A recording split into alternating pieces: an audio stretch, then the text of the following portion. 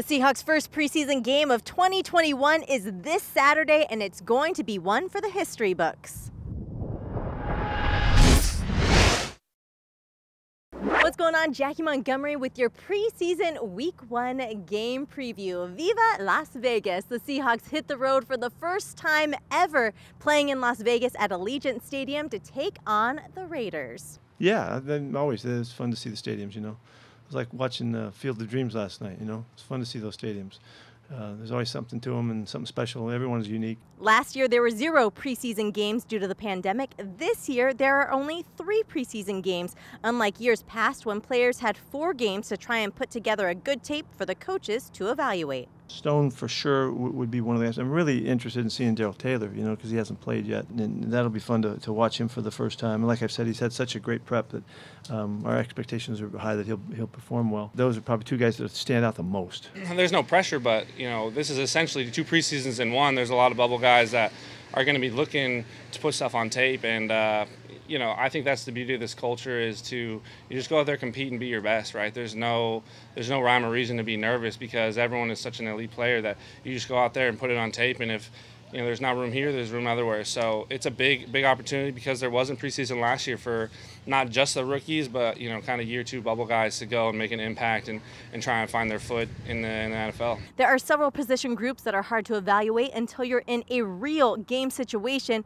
one of those being special teams, making these next 3 preseason games crucial for special teams coordinator Larry Izzo. It's really important. Obviously, they're out there competing right now on the practice field for those opportunities, and then in the game there'd be limited opportunities, but you want to take advantage of each one because they're competing for roster spots here. They're trying to carve out roles for themselves in our phase, which will help them stick on the roster. And so that's the great thing about training camp here is it's an open competition. Everybody's out here working hard to understand what we're looking for, and then it's going to create opportunities for them the better they do, so that they can show up in the game, and take advantage of it, hopefully. Yeah, all the run and hit. Now here we go. This is where the evaluations really become real. We've evaluated this portion of the work, but now we got to go out there and run and hit.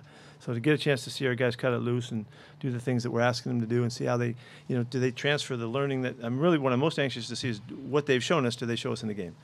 Can they carry it over? And so that's who can we count on and all that.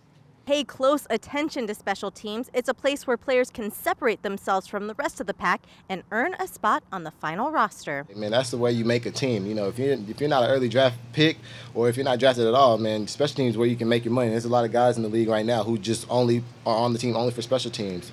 So that's where you can make some good money, playing special. There's nothing wrong with it either, You only get one play to show what you can do, and that's really a blessing right there. You can do something with just one play, and everybody else need 5, 7 plays to drive, So it's really key, making a team. Defensive coordinator Ken Norton Jr. will have a lot to measure when it comes to the defensive backs. With 17 DBs, it's a crowded room that will need thinning out over the next few weeks. Without the full speed hitting, it's all about technique and speed and skill and working together. It's not about the physical side of it, because before we put the pads on, we were not able to play on the ball. You have to let the ball go to the offense. Now we can make plays on the ball, and you see a lot more interceptions, a lot more pass breakups and things like that. So it's, for the defense, it's more like real football now. We can make plays on the ball. And of course, we can't forget about the offense, as 12s will finally get a small glimpse at what the Seahawks offense will look like under offensive coordinator Shane Waldron. I give a lot of respect to Shoddy. He put together a great offense last year, but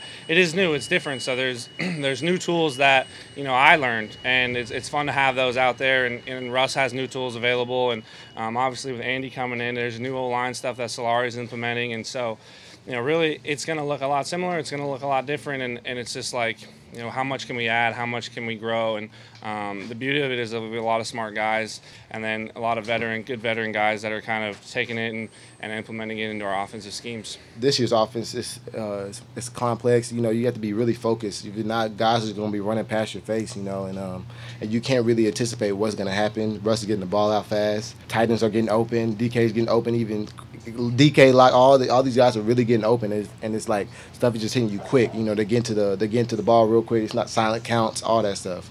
With several new faces on the roster, both veterans and young players alike are eager to get their first preseason game with their new team under their belt. That's exciting, you know. It's been a long time without fans, and I know they're ready to be there, and we're ready to see them too. I'm definitely excited just to get out there with these guys and compete and put the work that we've done and the communication that we've worked on in camp and put it to work. Not only is there a change when it comes to the amount of preseason games, there's also a change when it comes to roster cuts. Pete Carroll and his staff will have to make their first round of cuts by 1 p.m. Tuesday, August 17th, reducing the roster from 90 to 85 players. Well, kickoff for Saturday's game is set for 6 p.m. You can watch it live on Q13 Fox, or if you're in the Washington area, you can catch it on Seahawks.com or the Seahawks mobile app.